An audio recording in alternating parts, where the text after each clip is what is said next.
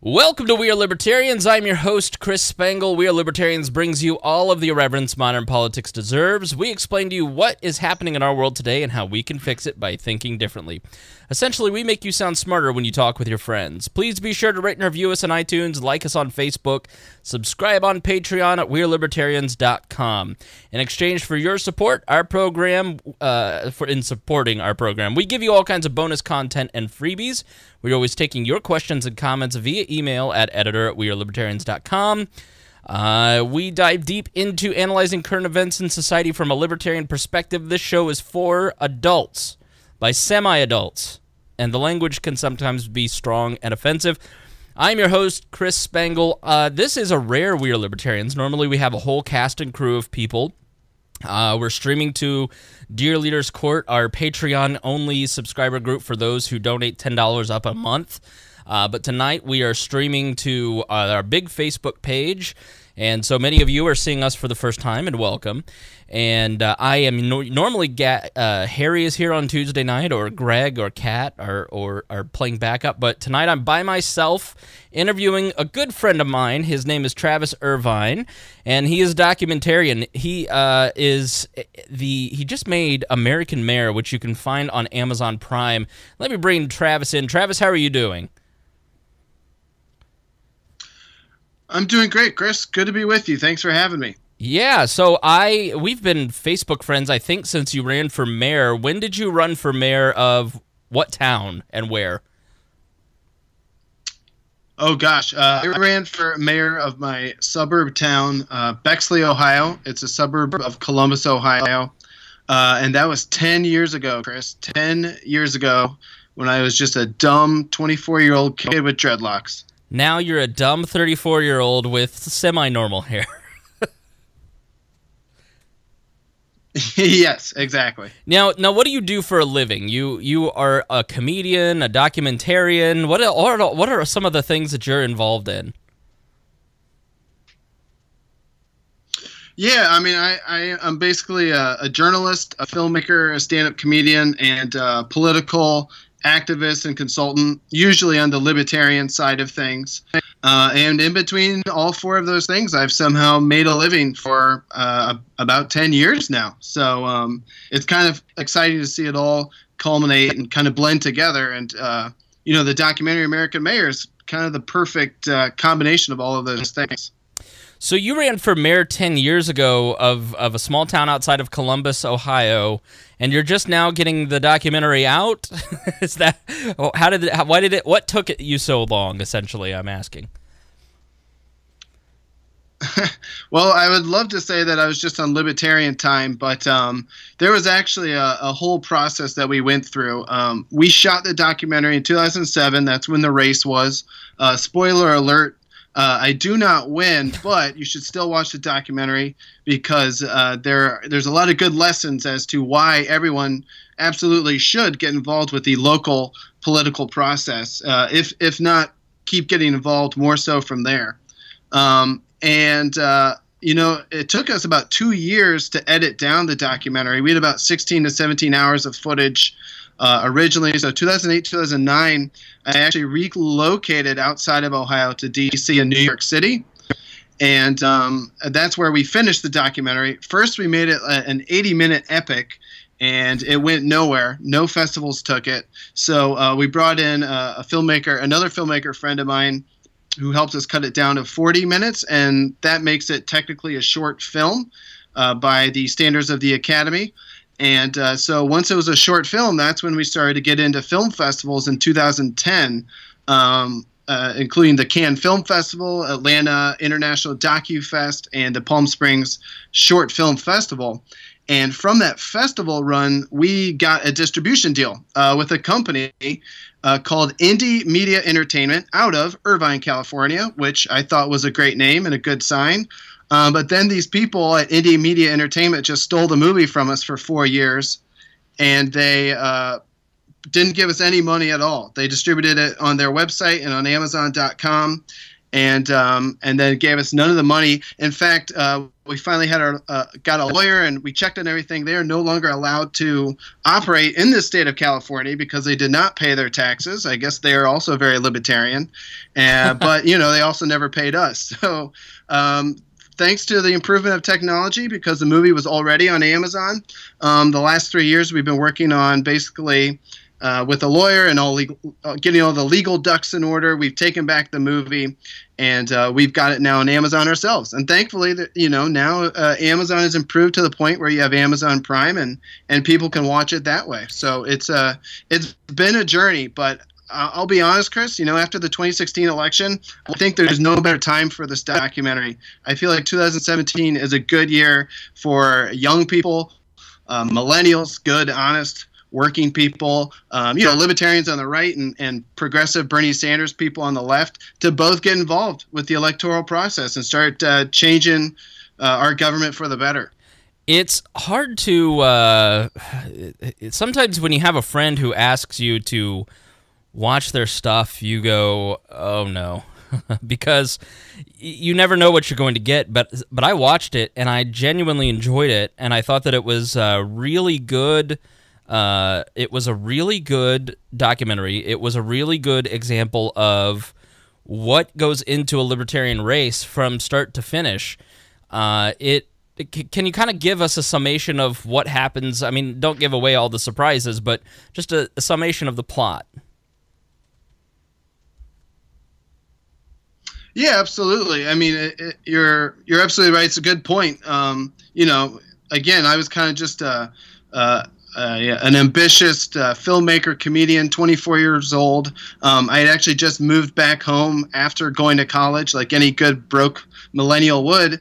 And I was kind of questioning what I wanted to do with my life, because I knew I wanted to make movies, but I knew I was interested in politics. And essentially this opportunity opened up in the southwest corner of my hometown of Bexley there in Ohio, where my neighbors were having a problem with City Hall. Essentially, the southwest corner of Bexley didn't have any representation within City Hall or on City Council. And my neighbors had essentially an issue with the local university, where the local university was buying up properties, buying up homes, and then essentially colluding with people in City Hall to get zoning approvals where they could knock down the homes and build up dorms in the neighborhood. So slowly, starting about 2003, 2005, the neighborhood I grew up in started to get demolished house by house, and they were building up parking lots and dorms.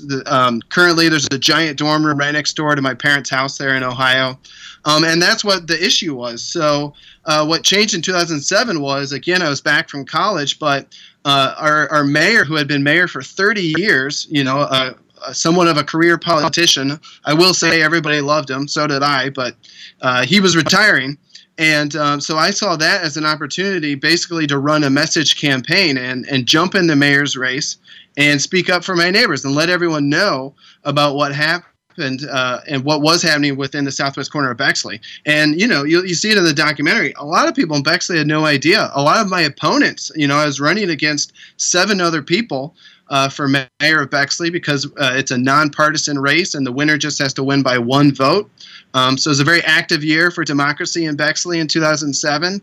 But, essentially by speaking up on this issue, I don't want to, again, spoil anything, but it helped it get resolved just by speaking up for something that I cared about and for speaking up for people who I wanted to represent. And I will say, since then, the southwest corner of Bexley has a lot more representation, thanks to just this, a campaign run by a 24-year-old kid with dreadlocks. Yeah, that's one of the benefits. So oftentimes what I've found, and you've traveled around Libertarian Party circles, what I found is oftentimes you may not win, but there are intangibles to running for office as a libertarian that aren't often seen. So what are some of the outcomes of your race? Besides, I think we won't say what place you came in, but did you see any of your ideas co-opted by your competitors? Oh my goodness, yeah. Well, 2007 was my introduction to the Libertarians and the Libertarian Party. I actually got endorsed by both the Franklin County Libertarian Party as well as the Central Ohio Green Party. So I was, working both ends of the political spectrum. But of course, as we found out in 2016. Bernie people and Libertarian people actually do agree on a bunch of stuff. But at a local level, it certainly counted as well. I focused on issues of, making zoning laws, a little essentially beneficial to everyone, all citizens, not just the powerful university, essentially. And I also focused on greening policies of the state the city operations, which actually would save money in the long run, and things like that. So I was focusing on some uniquely libertarian and green ideas, kind of environmentally money-saving ideas, and some of them actually did get implicated. I remember the big issue in 2007 was that we needed a new police station. The old one was just too old, and it was leaking. It wasn't adequate for the police anymore. So when the discussion came to building the new one, I was the one who inserted the idea of making it environmentally friendly, making it a LEED certified building, and they actually ended up doing that. And now it's probably the cheapest building that the city owns because it's all environmentally friendly and they save a bunch of money on it. So that's one idea. I think again, the bigger thing for me is the fact that 2 years after I ran in 2007, there was a guy down the street in the southwest corner of Bexley who actually ran for city council. He has an actual house and a family and a job and stuff like that. Important things for city council members to have. And he actually won. So we've got, I think, 2 or 3 now representatives on city council since I ran in 2007, and even my mom and a few other neighbors were put on city commissions, zoning commissions, in fact. So the impact had a lasting impact even 10 years later, which is pretty cool. Yeah, I apologize to our Facebook Live audience. We had some audio issues, so there's some technical difficulties. So I appreciate your long answer there because it gave me a chance to try and find a fix. So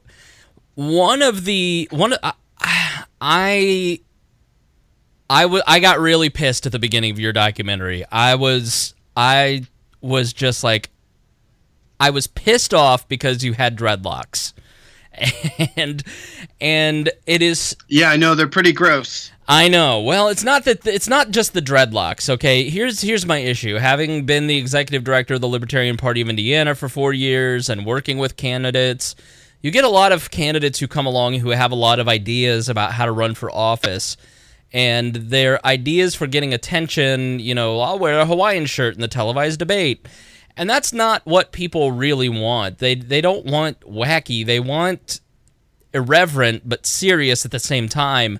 And so when you started to run for office with dreadlocks and T-shirts and like your interview with the local paper, I was just like, oh, because here's the weird thing about libertarians is that Republicans and Democrats, aren't held to the same standards by the public that we are, and aren't as easily dismissed, although Donald Trump is far crazier than any Libertarian Party presidential candidate ever put forward. You also... Yes, that's true. Absolutely. And as Libertarians, we also feel responsibility for each other. I always say we're a very codependent movement. And we're always like, we feel the responsibility for the candidate in California who's, or the candidate who's in Ohio with dreadlocks. And you're already at a disadvantage being fairly young. But you got feedback from your voting base fairly quickly about that. You immediately changed it. And you went on in your campaign to have a pretty irreverent and funny style in both the debate and in some of the commercials that you shot. And you brought that same different outlook and view, but in a much more professional way. And I felt that was a really important lesson for a lot of libertarian candidates. Oh, yeah. I think it's an important lesson for anyone trying to run with a minor party, or any outsider, really, any millennial, any working person just trying to get involved with the process. Yeah, you do have to take yourself a little seriously. You saw there's a transformation in the documentary where I was almost starting like a joke. I was a comedian, a filmmaker. I'm just naturally usually a goofball in most situations. But yeah, this was a situation to take seriously. It was like, all right, if I wanted to represent my neighbors and actually, we're talking about saving houses here. We're talking about saving homes. So families' lives don't get worse. I think that really kicked in for me. There's even things that we didn't catch on film, like my dad having a heart-to-heart with me about, okay, are you doing this to win? Are you doing this seriously? What's going on? There were off-camera things too that also pushed me in the direction of, getting a haircut, going to city council meetings, learning what I was talking about, and like I said in the documentary, becoming a candidate that my neighbors deserved. And I think it's a good lesson. Libertarians, Greens, reforms, again, nonpartisan races, any millennial, any honest, decent, non-political person looking to get involved, take it seriously, but at the same time, stay true to yourself. And I think that's what I try to do, as you saw later throughout the rest of the documentary. Yeah, it was... you started to really seemed like you gained some traction, and you probably went through what a lot of libertarian candidates go through, where everybody starts telling you how well you're doing and how much they want to vote for you and how they are going to vote for you, and you start to kind of believe your own press a little bit. And then when your friend tells you the results, you're just kind of dumbfounded a little bit. And I thought you were a very gracious loser in the way that you treated your opponent. Oh, well, yeah, I mean, you definitely have to buy into these things. You really do have to run to win, We saw that last year with Gary Johnson. He was running to win, even though deep down he really just wanted to get the 5% so the Libertarian Party, could be recognized as a national party. And, state by state, the percentages he got actually did help get the Libertarian Party registered as a political party and secured ballot access in a lot of states where they didn't have that before. But yeah, I definitely think that you got to keep the goals realistic. I was running against 7 other people, so we did think somehow there could be some crazy, 8-way split where somehow I scooted home to victory. But again, you see that on election night. You've seen it in the 10 years since I ran, and like we talked about, sometimes the win is not necessarily the numbers and the actual getting into office. It's about influencing the discussion. The guy that won, John Brennan, he sadly has actually passed away since the documentary. But for 4 years, I could go to City Hall and I could just sit down and talk to the mayor of my hometown about what was going on in my corner. We became buddies, essentially, mainly thanks to a lot of those debates. Again, we had to cut a lot of the footage, but anytime I said anything funny in the debates, John Brennan, the guy who ended up winning, was saying things that were even funnier than me. So that's kind of how we made a connection. And sure enough, he's the one that put my mom and a bunch of other neighbors on zoning commissions. It's crazy, but all politics is absolutely local. When you know the mayor, when you know the people in city council, you can walk on down there and tell them what's on your mind. And so it's pretty cool, really, when it works. Yeah, that's one of the benefits that I've seen with candidates over the years, is that by running for office, they really bond with their opponents, because you're in the same fight together and there is a competitive spirit, and you kind of hate each other, and then you get to the debates and you meet them for the first time after hating them for like a year, and you go, oh, these guys are actually all right. They're nice. And you kind of bond and you switch numbers and you get to know them a little bit, and then your influence can grow afterwards. I think that's awesome that your ability to connect with the people that, and several of the other people who ran for mayor also went on to serve in pretty high up parts of the administration. I mean, this didn't seem like a big town. It seems like a smallish suburb, a college town outside of Columbus, right? So we're not talking about a very widespread mega city, but it can be, even in Indianapolis where we're at. You can get to know everybody pretty well. And, you know, when I was head of the Libertarian Party, I knew the mayor of Indianapolis, and I could, you know, get to him reasonably quickly and have a conversation with him. So it is, when you're engaged in political activity, you do get to know the people who do wield power, even if you yourself don't win and end up wielding power. So that's a huge benefit. And I think your documentary, American Mayor, which you can find on Amazon Prime, really displays that very well, Travis. Oh, thank you. No, you're absolutely right. You know, I've seen that with Libertarian candidates, with Green Party candidates. When you're involved at all, you definitely have a bond with your opponents. It's like you said, even if you, for years, have hated their guts. You know, you talk about, you know, what I've done since the mayor run, but I've stayed involved with the Libertarian Party. I ran as a congressional candidate in 2010, and I think that's what put me more so on the radar of the Libertarian Party National. And, you know, we made a lot of fun videos that went viral with Libertarian in Libertarian circles on the internet and everything. But, you know, 2010, you know, by the end of that race, you know, I think at the beginning my Republican opponent was attacking me, saying I was a Democrat. I was a secret Democrat because I had interned for Chuck Schumer one time, a long time ago, on Capitol Hill, and things like that. But by the end of that race, I mean, we were like buds. You know, we would talk, and I would joke with him. And, you know, it doesn't matter if I disagree with them on a number of issues. It's still pretty cool that my own congressman knows my name, knows my face, and I can talk to him about things that I felt millennials really cared about at a national level. So you're absolutely right. You know, on the small town level, there's obviously, you know, people in my hometown all still know me. I know the current mayor. We had a great screening of the documentary at my hometown theater there in Bexley, Ohio, the historic Drexel Theater. And the mayor was there. A former state senator was there. The current city councilman was there. A Green Party guy who's run for office every year was there. So, you know, it is very cool. You're absolutely right. You know, just by putting yourself out there, you are putting yourself in a class with other politicians that, you know, you can kind of be the truth teller. You know, you can kind of be the fun one if you want, you know, but you still have an impact, and, you know, your voice is still heard. We're talking with Travis Irvine. He is the documentarian, the Libertarian filmmaker behind American Mayor on Amazon Prime TV.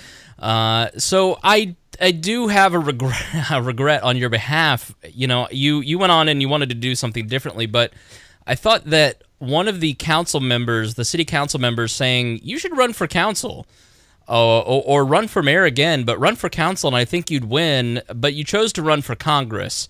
And this is what I tell when I meet with candidates privately. I say, hey, you plan to run for 2 or 3 cycles, or start big and then go down one step to city council, or, you know, run for city council and then mayor. You know, plan to run multiple cycles, because you have to do that because of ballot laws, because of just the virtue of being a third-party candidate. You chose to run for Congress as opposed to running for city council, where you probably might have had a better shot at winning. Why did you make that choice? No, it's a very good point. You know, we have a lot of libertarians kind of jumping at a higher level than they should. I think that choice was made because I was only kind of temporarily in my hometown after graduating and with no real direction to go. So I actually moved to D.C. After the mayor's race. That was actually for that internship with Chuck Schumer. Ended up leaving that within a few months and got a job with Matthew Lesko, the fun infomercial question mark suit guy. And then after that, I moved to New York. So I wasn't really destined to be back in my hometown until 2010, that's when the Congress race was. And that essentially came from the fact that in 2008, the Libertarians ran a lovely man named Steve Linneberry. We all love Steve, but he was in the televised debate, and I watched the televised debate, and he was so bad that I essentially just wrote the Libertarians immediately, just like, hey, you know, if you guys need candidates who can just talk on TV, you know how to do that kind of stuff. I've run a race already, and so I feel I could be of help with that. So that was more of a making sure that the Libertarians had a full slate in 2010. And I will say the Libertarian Party of Ohio at the time in 2010, we really had our shit together. You know, we had a full statewide slate of candidates. We had congressional candidates in most of the districts. And so I think that's more so what they were looking for that year. So, but you're absolutely right. I do look back and think, okay, what if I had prepared myself to just stay in my hometown for those 2 years? And I ran in 2009. You know, who knows? 8 years later, what would have been different? Would I be mayor? Would I be a state rep? I don't know. But, you know, it's, well, at this point, I can't really say. You know, if anything else, I will say that, you know, here we are at a point where the Libertarian Party of Ohio, you know, as prime as they were in 2010 and 2012, they've been completely taken down. I don't know if you want to get into that at all, by the Republicans in Ohio, by some ridiculous ballot access legislation that the Republicans passed in 2013 and got upheld in 2014. So, unfortunately, the Libertarian Party of Ohio, we were so good for so long, and then the Republicans just cut us down by changing the rules. You know, they moved the goalpost in the middle of the ball game, essentially. And, you know, Gary Johnson didn't even run in Ohio as a Libertarian in 2016. He had to run as an independent. So, you know, it is an interesting thing. I kind of have to pick my battles. You know, for the moment, my neighbors are fine with the representation we have in City Hall back home in Bexley, Ohio. But, you know, since then and until this day, really, my focus has been on trying to help out the Libertarian Party of Ohio. Yeah, let's talk about that, because I was in the adjoining state here in Indiana. Indiana and Ohio touch, for those of you who are geographically challenged. And, you know, I was the full-time executive director of Indiana. Our strongest affiliate at the time, and still kind of is Wayne County, right on the Ohio border. And I got to know a lot of our friends over in Ohio. Kevin Nedler was the chair at the time. Jess Mears was down in Cincinnati along with Jillian Mack. Jess now works for the National Libertarian Party. You had a lot of great candidates, a lot of activity, a lot of strong campaigns like yours and some others. And it really was a hard state to beat. I mean, we were still beating you guys on a lot of different things, but the friendly competition and shared resources over the border and helping each other and working with our two state chairs working together, it's really a great time for the Libertarian Party of Indiana and Ohio between 2010 and 2012. And then you guys just started getting killed by the governor of Ohio, the legislature there. Can you explain what happened? Because I know it was pretty bad, but I don't have all the details. So I'd love to hear more about that. And if you're in Ohio, this will piss you off. So Travis, what happened? Well, it all started, again, you know, we were top of our game in 2010 and 2012. 2012, you know, I did some rallies. I was the MC for Gary down in Cincinnati. We had another one in Cleveland. And it really was one of Gary's favorite states to campaign in. And that's because, again, we had it together. And then in 2013, when I believe John Kasich started to really start to think about running for president in 2016, he first had to get reelected handedly in 2014. So the Republicans, who have, you know, always, anytime there's a Republican Secretary of State, they would always try to change the rules within the Secretary of State. The Libertarian Party of Ohio would sue the Secretary of State, and we would always win because the Secretary of State cannot make ballot access laws. You know, they cannot create legislation. So the Republicans, having learned this lesson, in 2013, rammed through a new minor party ballot access law called SB 93, Senate Bill 93 in 2013, and they rammed it through, and of course Governor Kasich signed it, because what it was new rules essentially for minor parties to exist in the state of Ohio, and that was you need to get 3% in a gubernatorial race or a presidential race for your party to be an official recognized party in the state. If you did not meet those criteria, then you'd have to get a percentage of the total vote from the previous election. So, for example, some 5 million or something voted in Ohio in 2016. So we've got to get Now we've got to get 1% of those signatures, which is about 53,000 valid signatures to become a registered political party again. So if any other minor party, not just the Libertarians, wants to become a registered political party, they need to first turn in these signatures, 50,000 or more, to become a party. And then they must get 3% in the gubernatorial or the presidential election. So those rules, the new legislation was passed in 2013 in Ohio by the Ohio legislature, dominated by the Republican Party.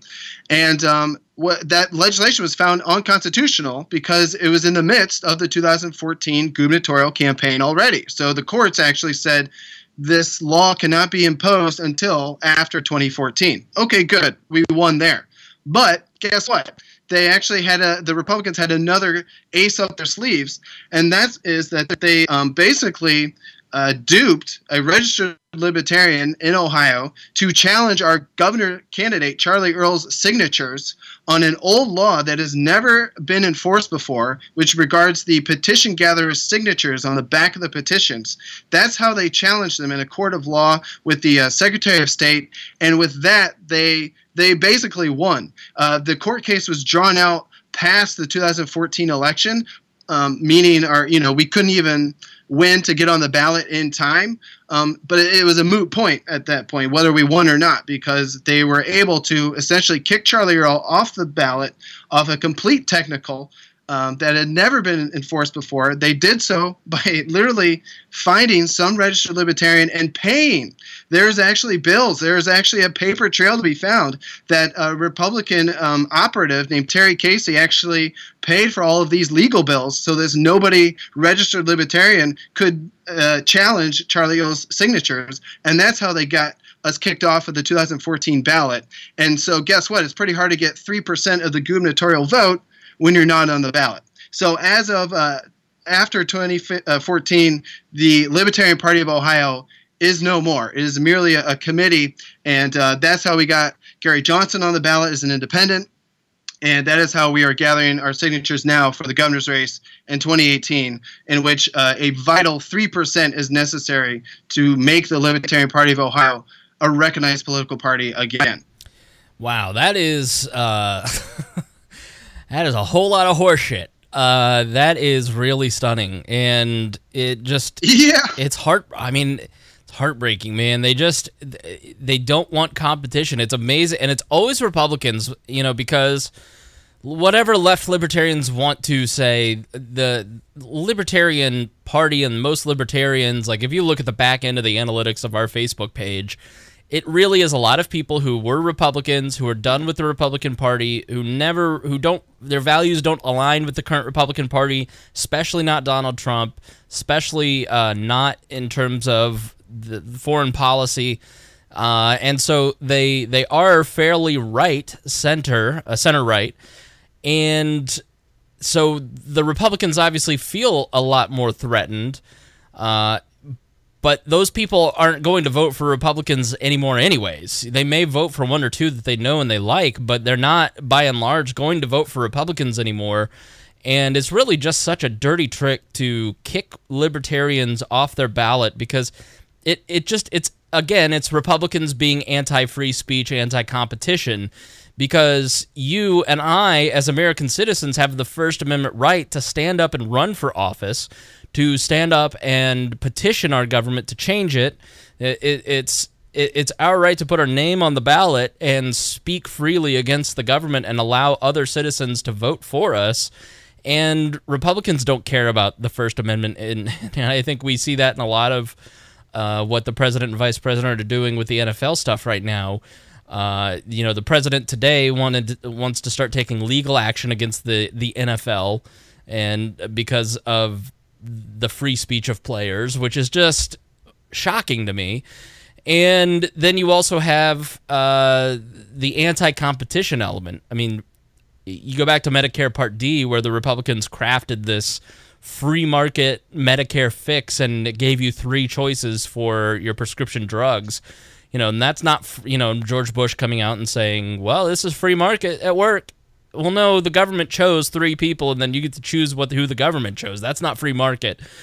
So It's just really disheartening, and I am so hopeful that the Supreme Court does take on gerrymandering and does rule gerrymandering to be unconstitutional, even though it was gerrymandering's Elbridge Gerry from Massachusetts or Connecticut, who was one of the signers of the Declaration and the Constitution.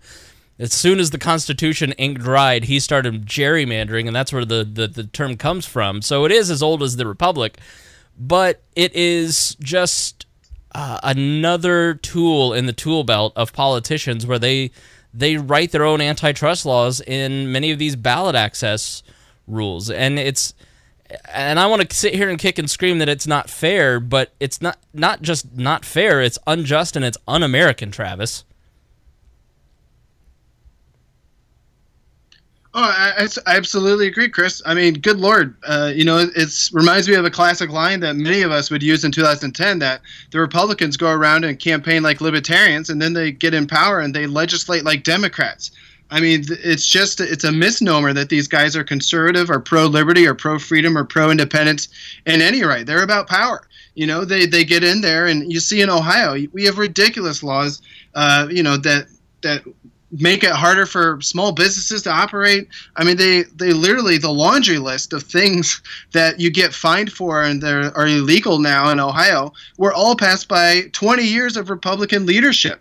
In 2014, I'll just say the big reason, again, is because our candidate was Charlie Earl. Charlie Earl was a former state representative who was definitely a libertarian-leaning Republican in the 80s, and he served with John Kasich. He served with Mike DeWine and all these guys who would go on to become senators and governors.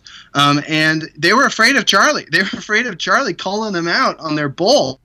And that's why they didn't want him on the ballot. That's why they didn't even want to force John Kasich having to go face Charlie in a debate or anything like that. So that's really why they took him out. They were afraid of our candidate. So, we'll see what they've got in store for us in 2018. We are gathering the signatures. I'm going to put forth my name as a gubernatorial candidate. We have to get 3% next year, and we're going to go through every single process that we have to, and we're going to fight the Republicans tooth and nail to make it happen, so we can have a Libertarian Party presidential nominee on the ballot in the state of Ohio in 2020.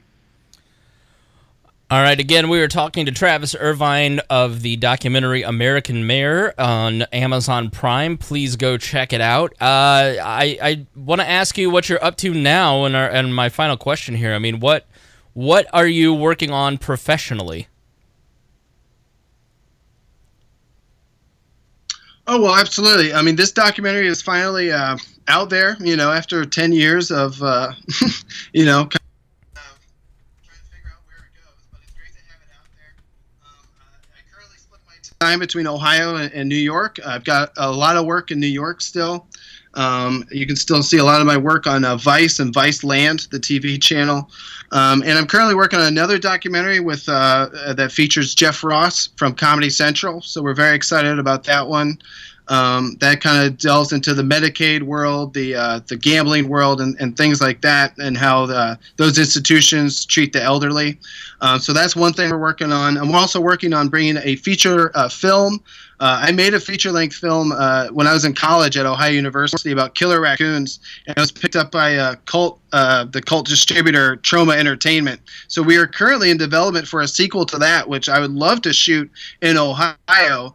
In fact, this is another great issue to talk about with the state of Ohio is tax incentives for films to be shot there.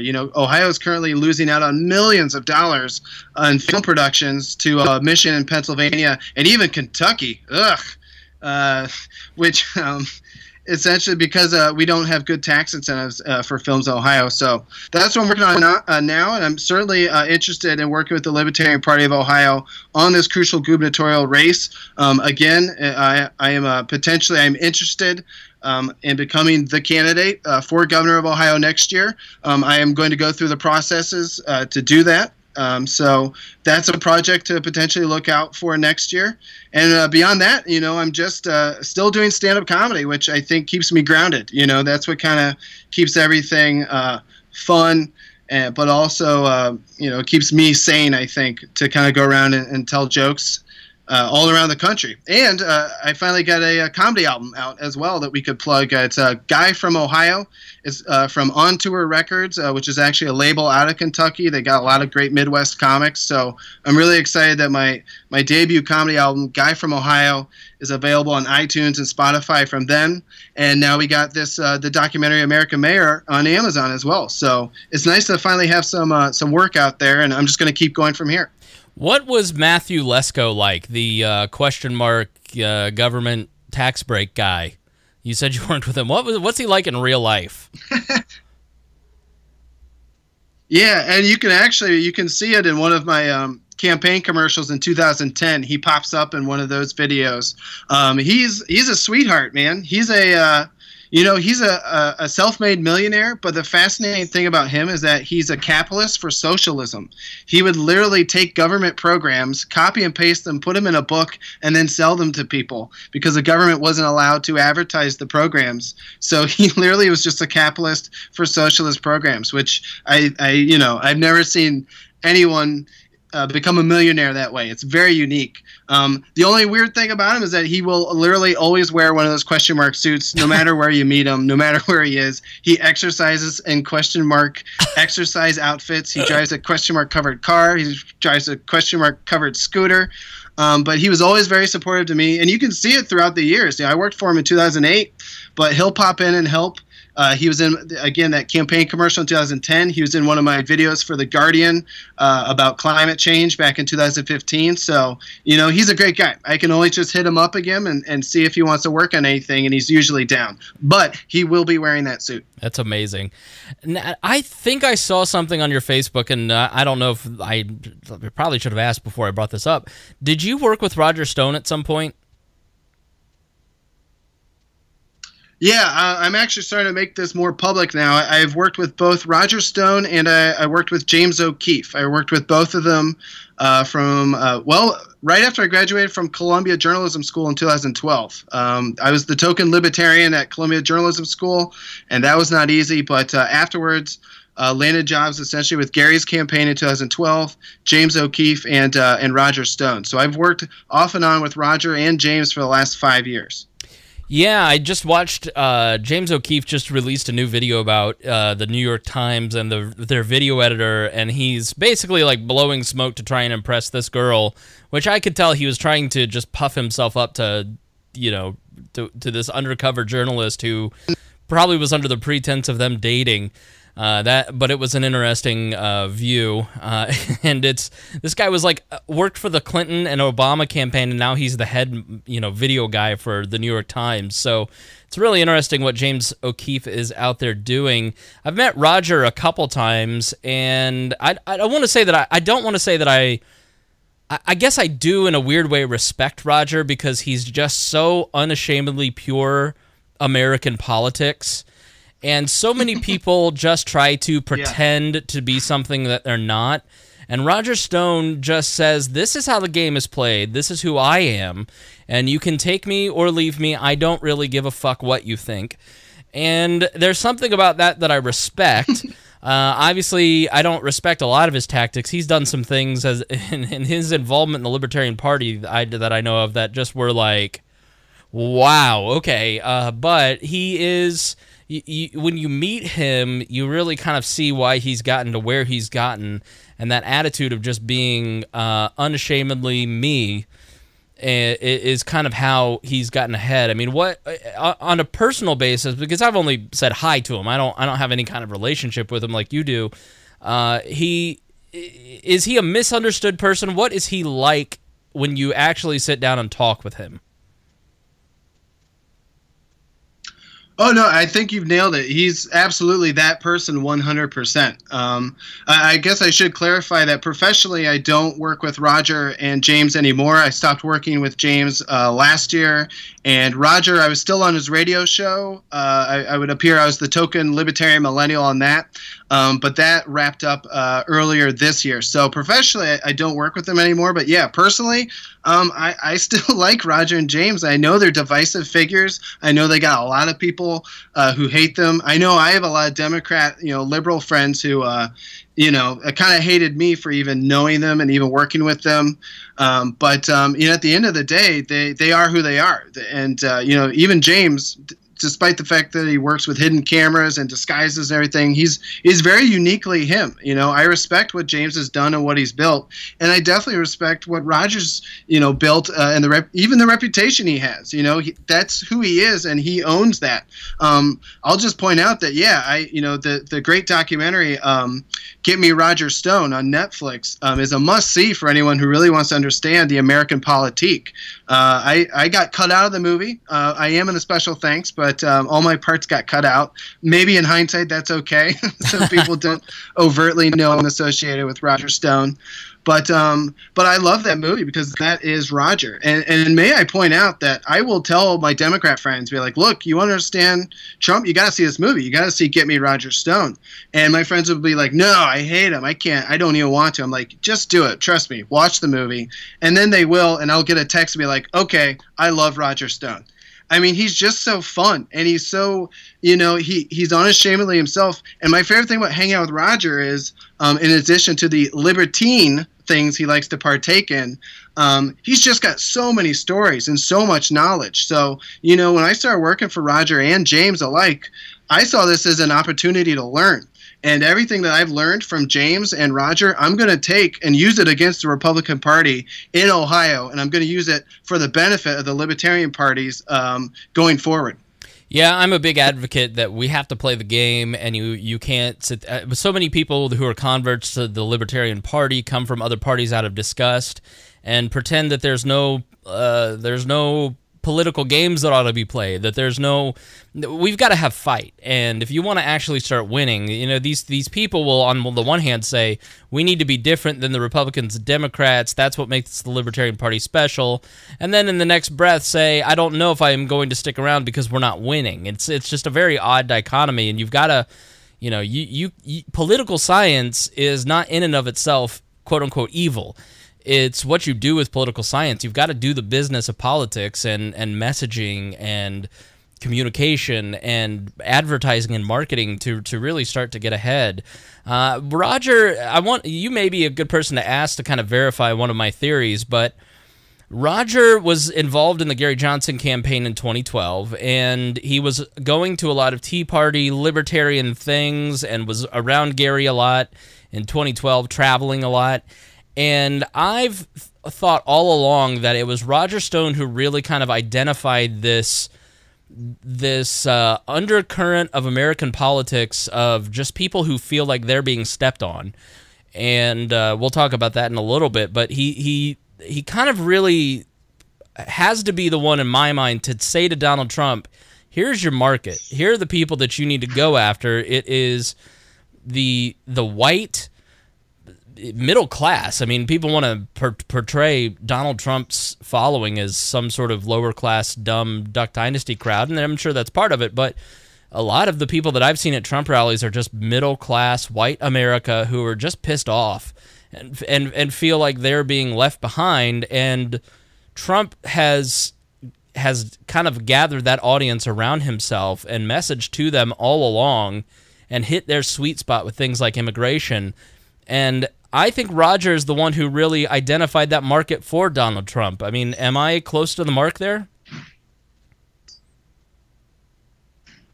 Well, you gotta, again, in the documentary Get Me Roger Stone on Netflix, I mean, you can see that the Donald Trump project is something Roger's been working on since 1988. He's been working on it for 30 years. So, yeah, I absolutely think that, I mean, deep down, I do know that Roger Stone is a libertarian.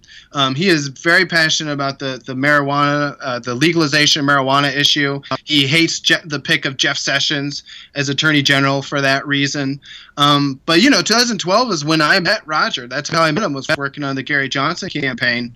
And, I was just a fun goofball millennial who made videos, so he kept me around for other political stuff. And 13, 14, 15.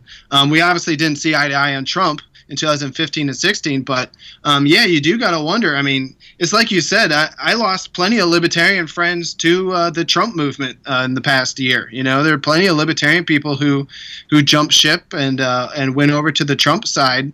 And yeah, I think it's because of that outsider mentality. You know, I mean, look at Trump. He had no political experience whatsoever, and he barged in, and it was a hostile takeover of the Republican Party all the way to the convention, and then from there, no one thought he was going to beat Hillary Clinton, and then he did. So you know, it is kind of this aura of doing the impossible. You know, the small man beating the big man, and it is interesting that's an interesting observation, honestly, Chris. I mean, I do wonder what Roger learned from running with Gary. You know, I know for a fact Roger never got paid by the Gary Johnson campaign. He was very bitter about that after, but he still respects Gary.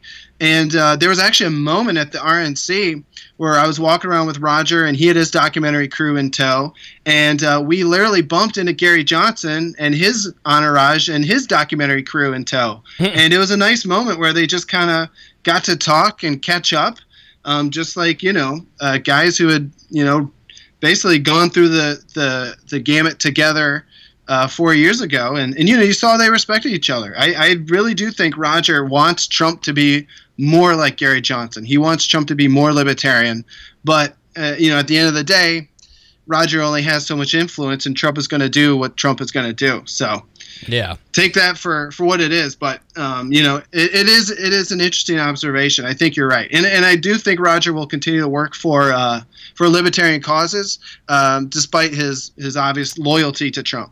Yeah, I kind of wondered it's sort of weird that he didn't help with Gary Johnson, but obviously he had loyalty to Trump. But it seems like only Ron Nielsen got paid out of that campaign. But all right, so final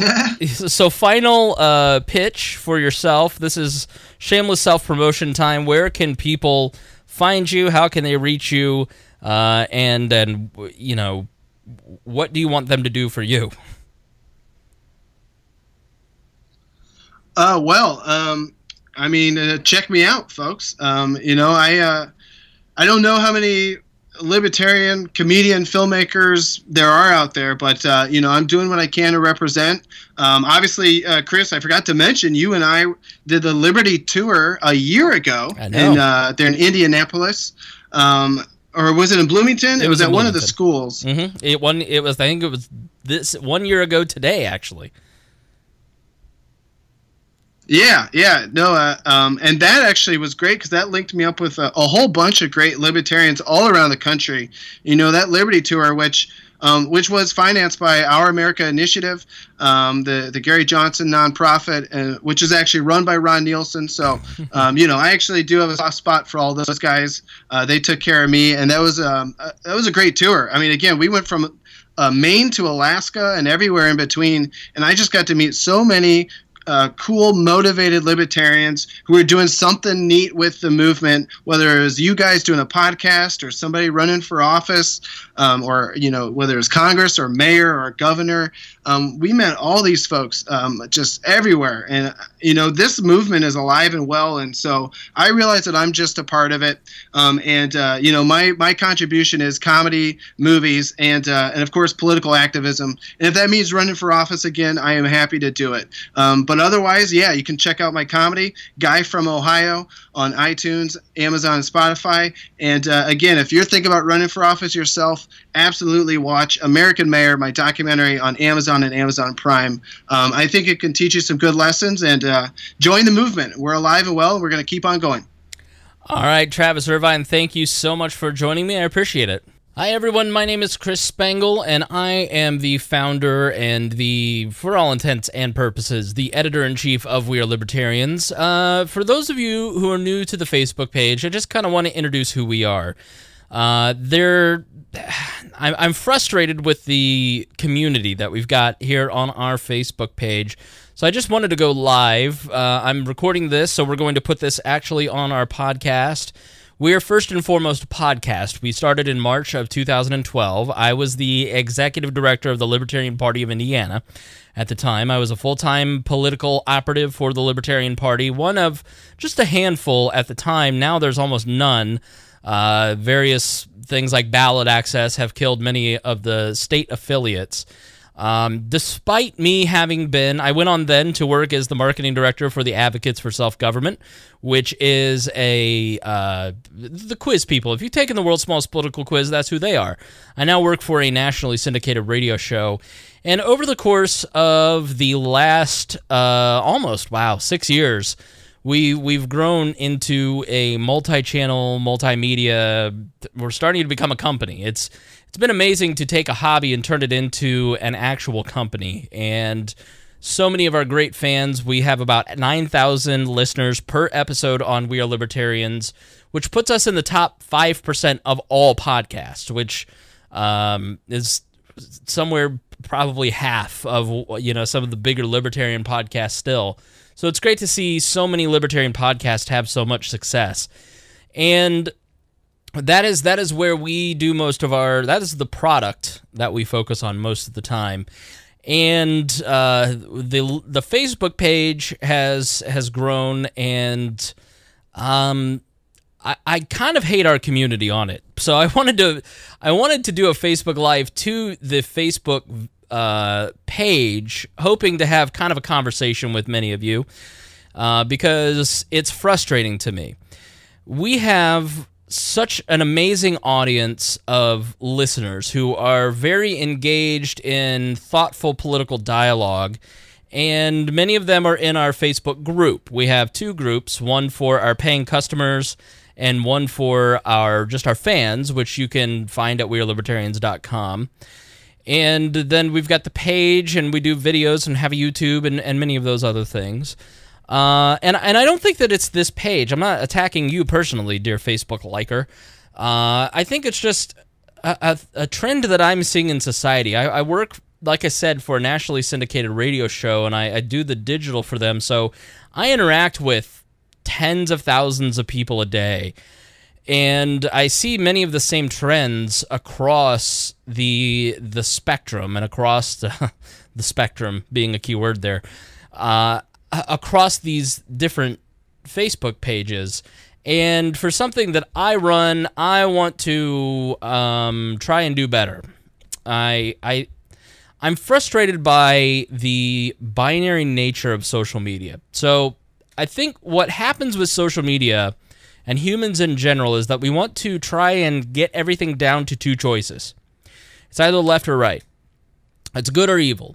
It's Republican or Democrat. It's just always, one or the other. Because the way that the human brain works is we want to preserve calories. So if you're thinking too much, then that means your brain is working too hard, and it doesn't like that because it wants to survive, because in reality we're animals. And so what it does is it tries to narrow down choice into two choices.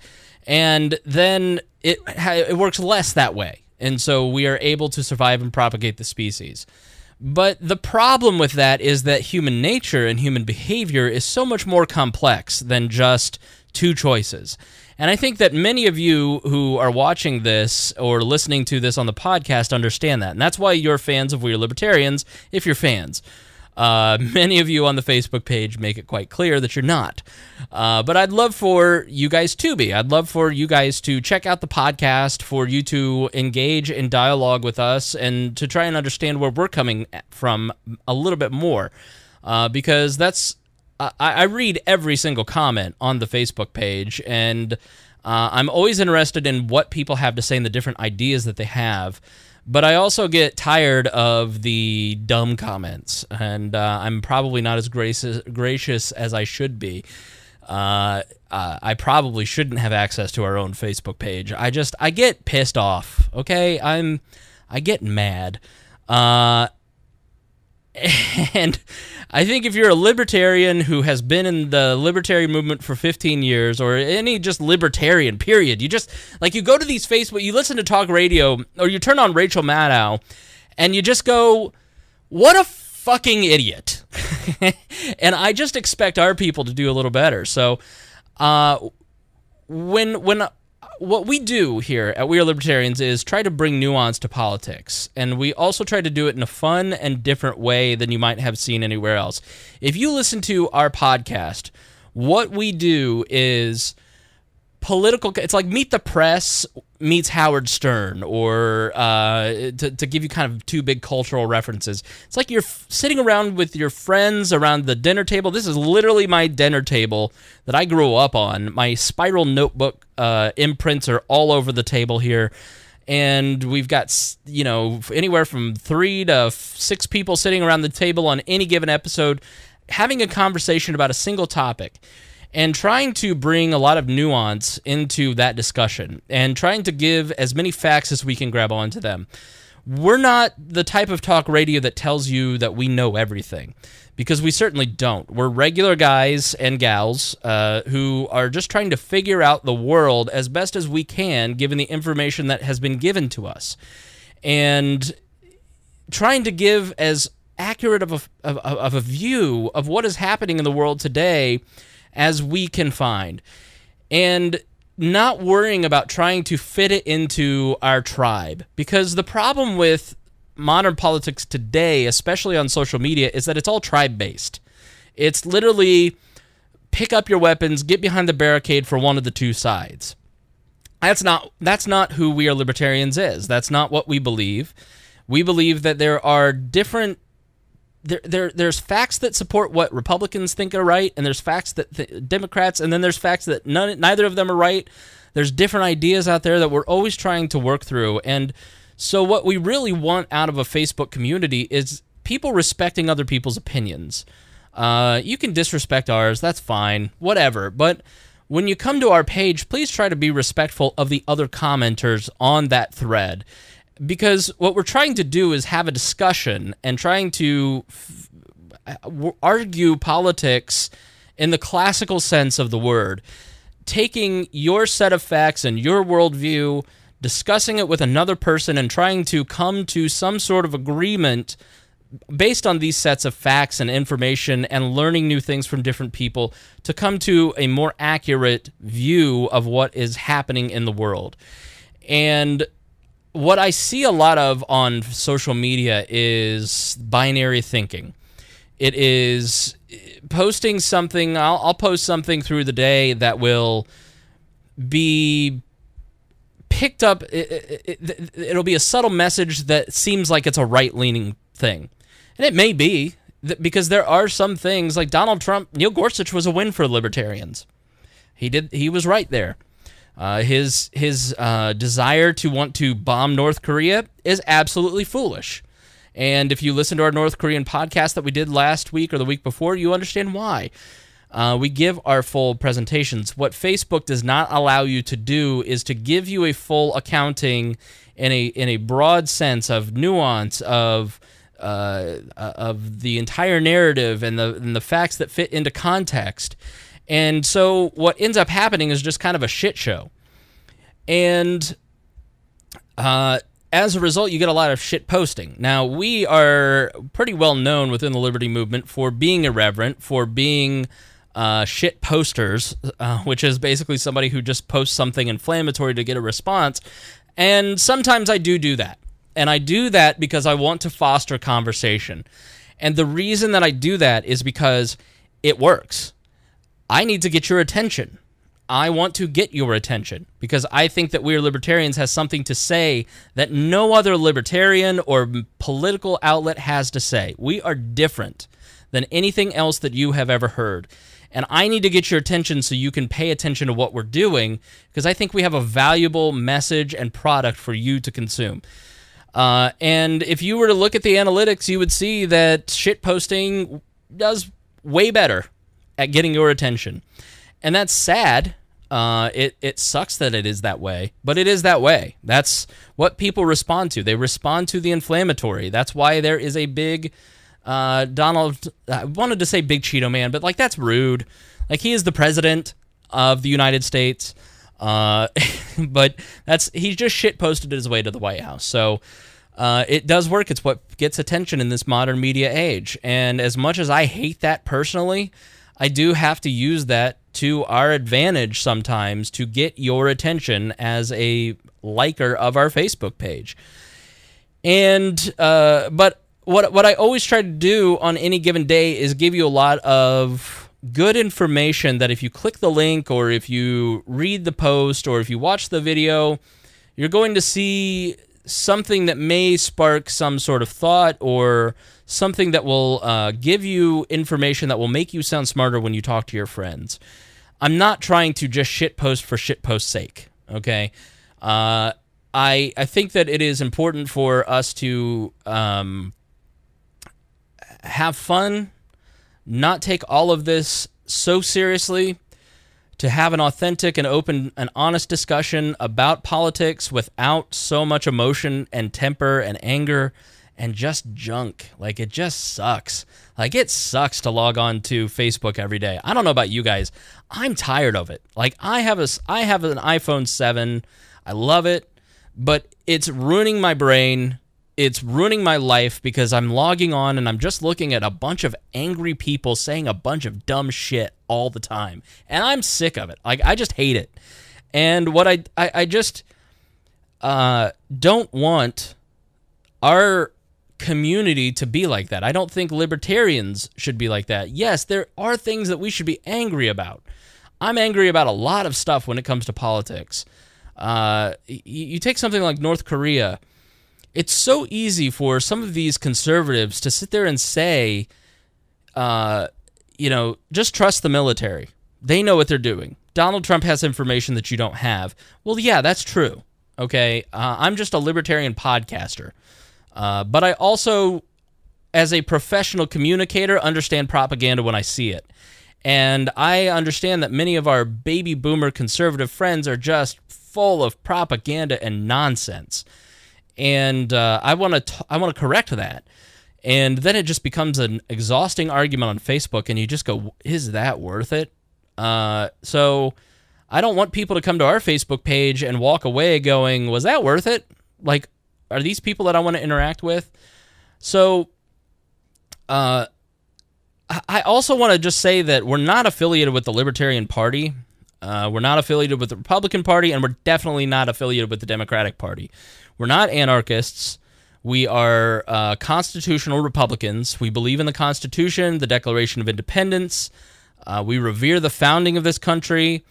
We believe that the political rhetoric by the right employing the Constitution is also often way overblown and hokey.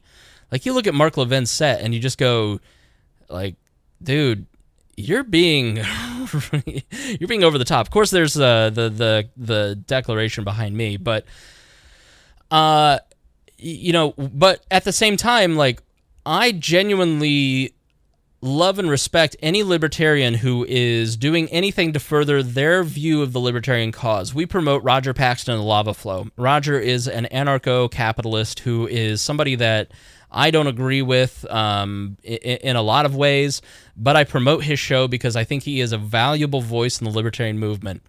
I believe that there are a lot of people who are in the Republican Party, the Libertarian Party, outside of politics, who don't believe that politics is even worth our time, who are just in think tank areas, who are deserving of our respect. And libertarians too often are so quick to jump into that same tribalism and start bashing, argue over minarchism and anarcho-capitalism and anarcho-communism and just be a dick about things. And listen, I'm guilty of that too. I recognize that I am a hypocrite of it.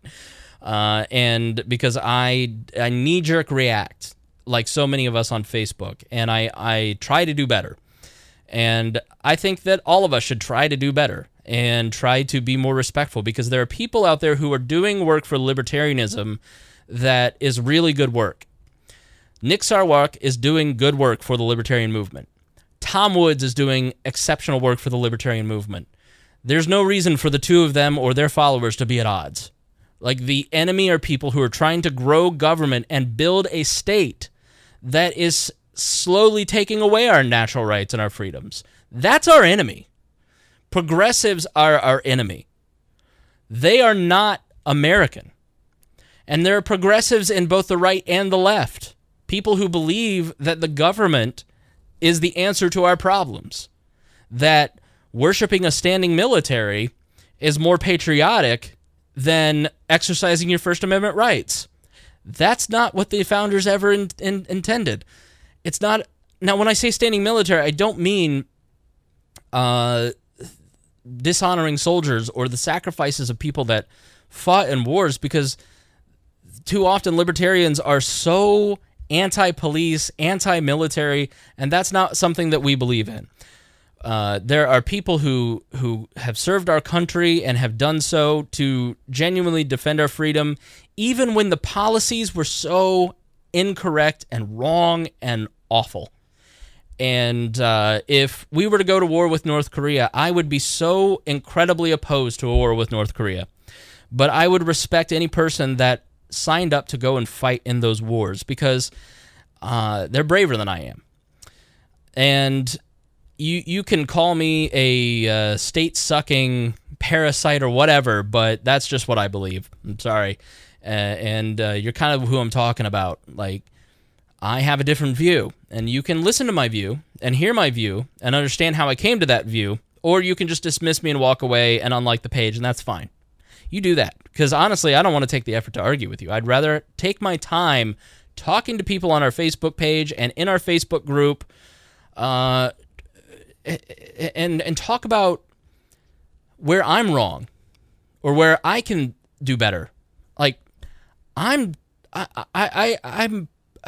started the podcast because in 2012, because having worked in radio 10 years before for a long period of time, now working again in radio, I can tell you that doing a show is the best way to prepare your mind and to kind of understand the arguments that are out of that. Because when I sit down behind the microphone on Tuesdays and Thursday nights, I have to have something to say.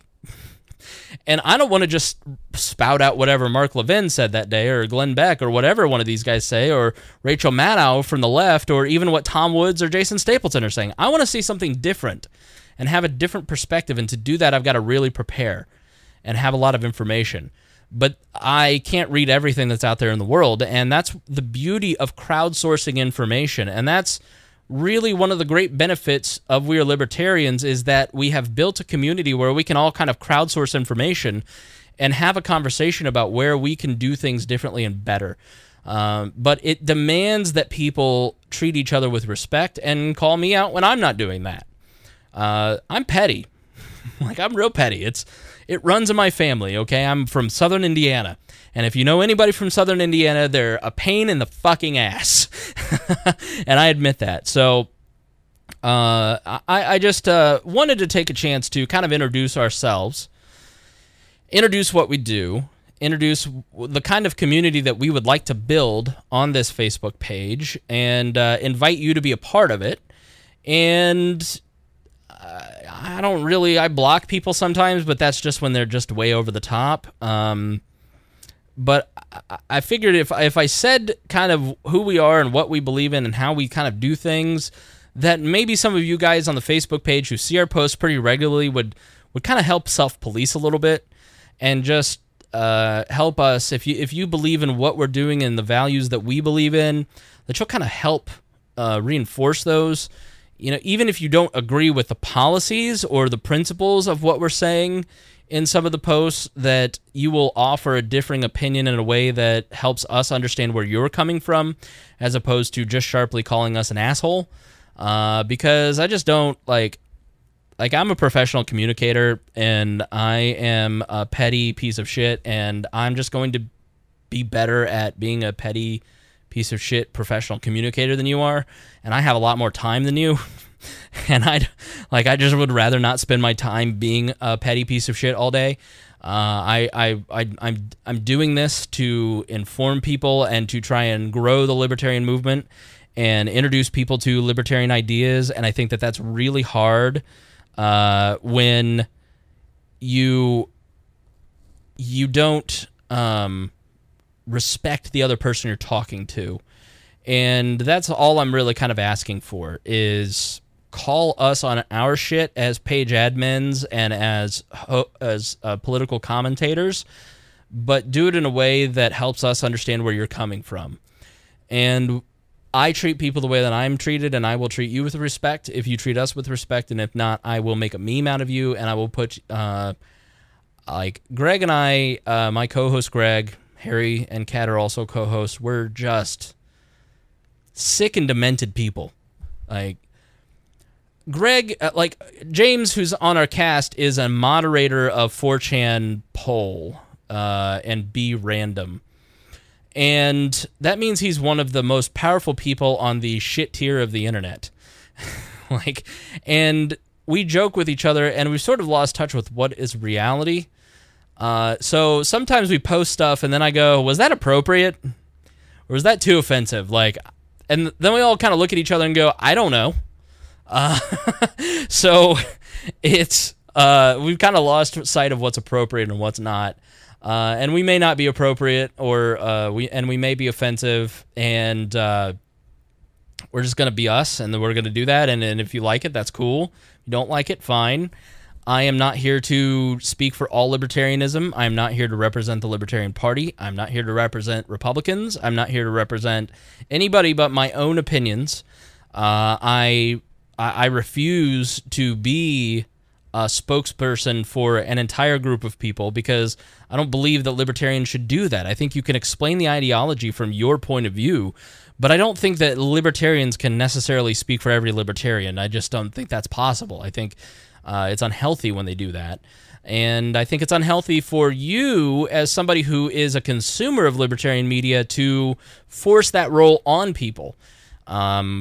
Because it causes problems for those human beings, and, you know, it's just kind of, I don't know, cult of personalities in the libertarian movement is kind of gross.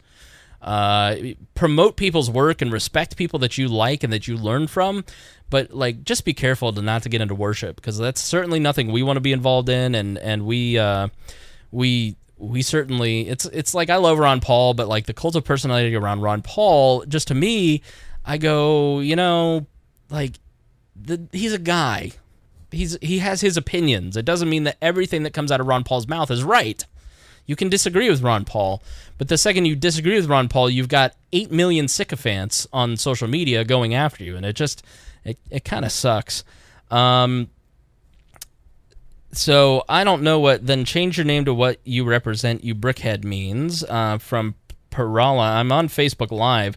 So I'm just going to take a look at some of your comments to see if there's anything worth reading, if maybe this is getting through to some of you, or if I'm doing a good job of explaining myself. Obviously, Perla, I'm not good at names, by the way. Yes, that is Hillary Clinton behind me. Donald Trump is on the wall over there. I got it last Halloween, and I put them up on the wall. This is the board section, and then eventually I'm going to put the TV over here. You know, this is our studio, which is basically in my apartment. This is a window behind me, and then a curtain, a wall here, and then there's a curtain rod that goes over here, and a bookshelf with a bunch of stuff over there, and then that's my kitchen back there. And then back over on this wall, we've got a lot of my political buttons. I collect political buttons, and this is an autograph from David Letterman that I got in the early days of the internet, and Letterman is one of my absolute heroes. And yes, I know he's a leftist piece of garbage, but I respect what he did. Hillary Clinton is up there for no other reason than satire. I absolutely cannot stand the woman, but I thought it was just funny to put her face up there. Doesn't look like... Yes, I have an iPhone. There's not much on the Facebook comments. So anyways, I hope you found this helpful, and I hope that this helps explain who we are a little bit and what we believe and how we like to do things. We like good-natured shit posting, good-natured ribbing. We don't like sharp, negative, mean comments. We're very sensitive. And by we, I mean me. And I am the head honcho of this hacienda. Okay, so...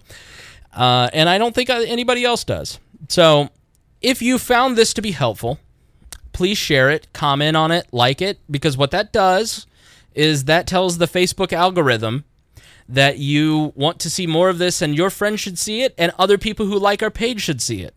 I will also say that if you like what we do, up at the top of the page, go to the page, click following, and then you can choose see first, and you can see all the stuff that we post and get in on the discussion. You can join the Facebook group at wearelibertarians.com. Add us on Patreon. We have $1,000 a month that we're bringing in on Patreon because of the great audience that we have built over the last 6 years.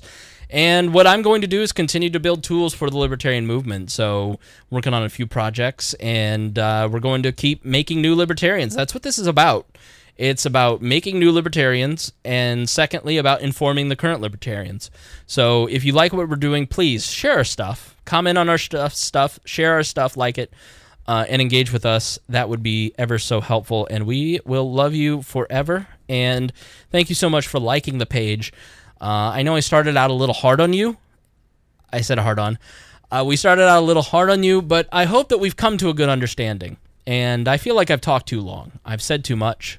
But that's why I'm a libertarian podcaster. And no, this is not my mom's basement. This is my luxury apartment in Indianapolis. And if you think about stealing this stuff, I have cameras, and I will shoot you if you come in. So, all right, thanks for joining us here on this episode of We Are Libertarians, and thank you for being a part of what we do here. I greatly appreciate you being a part of the libertarian community and working to make it a better place, and for keeping us honest, as I will always keep those dirty statists honest as well. So thanks, and we will see you next Thursday.